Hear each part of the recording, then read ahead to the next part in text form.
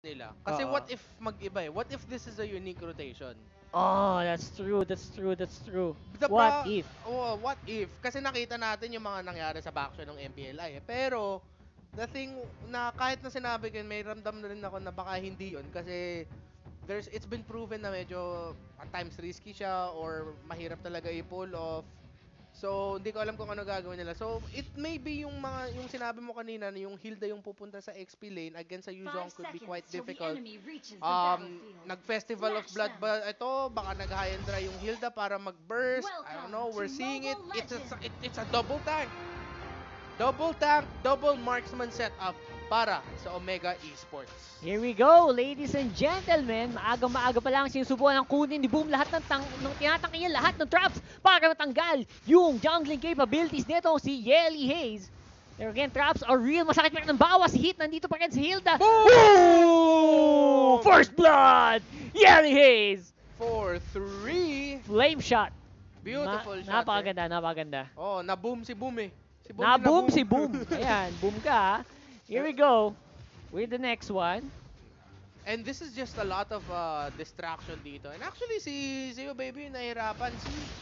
Si Kenji yung kalaban niya sa lane. Si Heath yung nag-umiikot sa tank. Pero Heath right now could be the next target para sa Impunity. Kung lapitan lang sila. Pero nakataka dito si Heath with the help of Yelly Hayes. Munti ka na nga doon si Niger. Pero si Zio Baby, sobrang nahirapan kay Kenji. Munti ka na. Laki ng gulong niya, no? Tik na. Wag na. Okay, so for now, Good back. Sumusulit. Sumaalamang Omega Esports dito. And again, ito na yun. Yung control na nakuha mo, pag nakuha ka ng Selena, ito din yung dahilan kung bakit only yung ban dito kay Selena. Nakita natin yung mga dahilan, no? Ba't na-ban yung Esmeralda? Ba't kanina pang nakaban yung Selena? Sabi ng mga Selena main, ba't walang Selena dyan? Ayan, kitang-kita na. They got some good vision. Ayan na, Mountain Shocker. Takutin nyo lang konti sila OP. Medyo mababa nyo yan ng maganda. Hit. Trying to go for the steal. Nanakawin kaya nila. They get it. There you go. Salamat sa pagbababa ng buhay nung orange buff. And kukunin lang namin yan. Nag-leash na lang sila. Thanks for the effort. Thanks for the leash. para kay hit na talaga yun eh. Para kay talaga yun eh. Pero yung Impunity naman na there's just so much control. This is textbook classic Omega na yan naman talaga dapat. Eh. Yes. Oh, nakita mo si Kenji nagdo-dominate sa lane niya. Nakita mo the rest of Omega disrupting the jungle flow of Impunity. Meanwhile, si Hajizi, ang saya ng buhay niya, nagfa-farm lang siya dito. So this is classic Omega nakikita natin and it seems like nahirapan ng Impunity. Kenji, bihasang-bihasa habang busy-busy. Ang Impunity, ayan, nakuha na ng turtle buff. Itong si Hajizi. And sulit na sulit lalo yung Mountain Shockers dito si OP. Feeling ko mas magiging uphill time para dito na to. Kung sakaling makipagharapan siya, which is I think mangyari dito malapit na. If ever, tinusubukan nilang i-control itong mga buffs. Tamang-tama ang timing, right on cue. Pero syempre si Heat alam din ang timing nitong buff nito.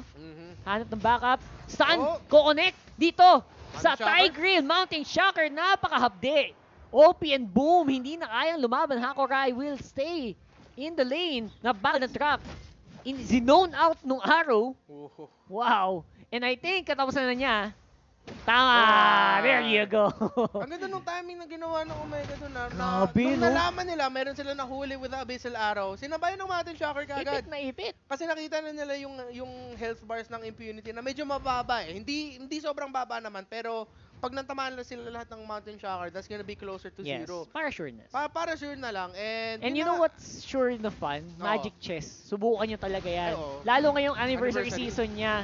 Bagong synergy, bagong mapa. Exactly. It's a fun way na pampatanggal umay pag rock games.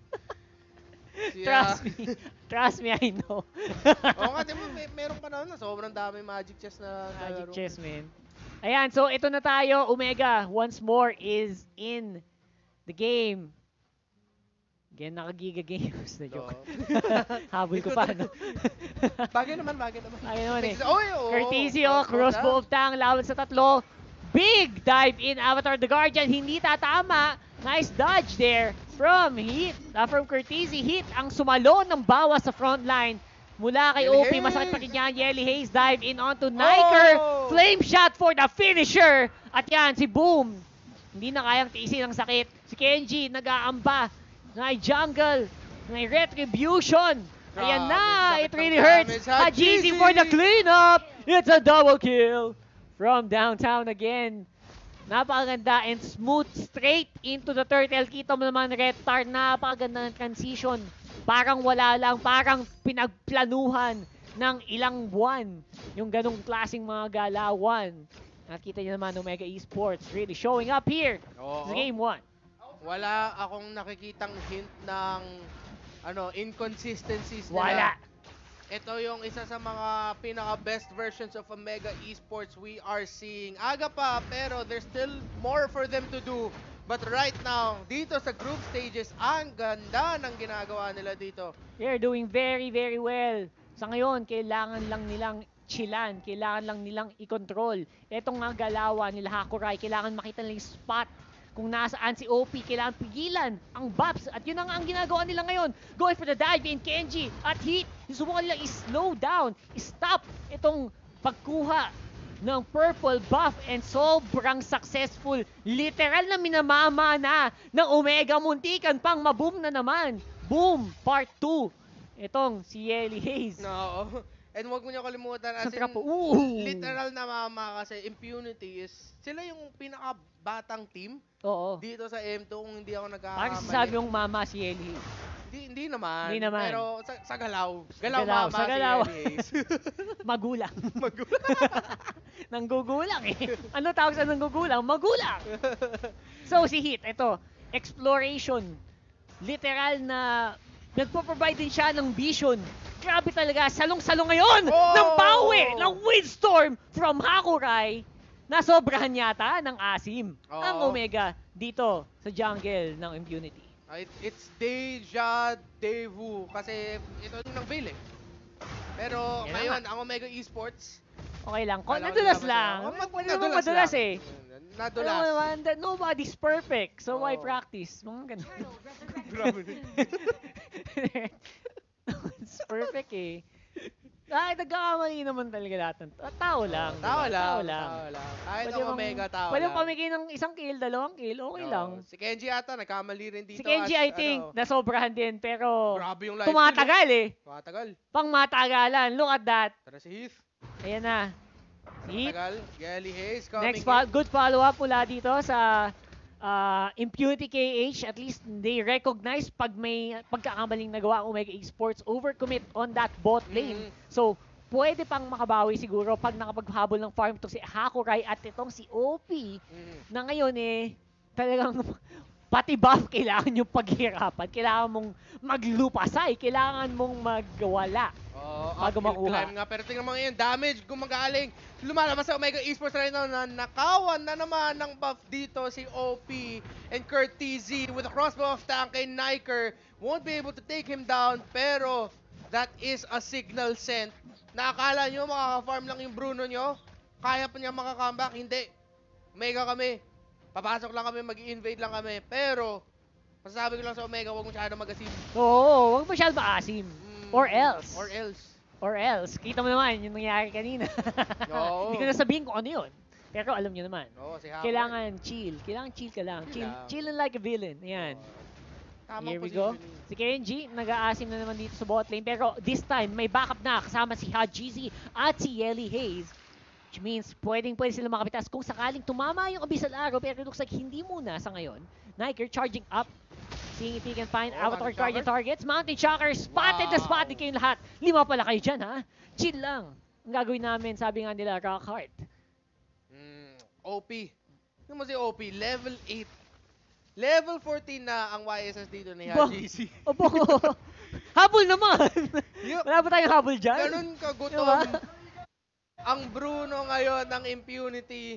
And ganun ka-aggressive ang pag-invade ng Omega Esports sa buff areas. Pick-offs na naman para kay Yeli Hayes. Great pick-up. Again, slowly whittling down yung HP ng kalaban nyo. Si Kenji, talagang magagawa niya, taktayo lang siya. Flex yata to eh. Flex ba to? Medyo flex. Semi-flex. Yan, forced use Tortoise Pusans.